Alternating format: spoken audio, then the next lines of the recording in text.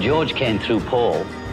I said, well, he can play raunchy perfectly.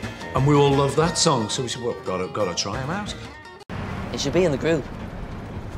He should be in bed. He was, I think, about 1.5 years younger than me. That's quite a big age difference at that time. I've been to bed, couldn't sleep.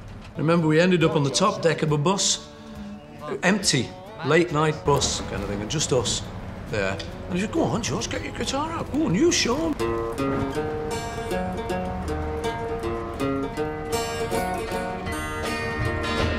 Note perfect, raunchy. You're in.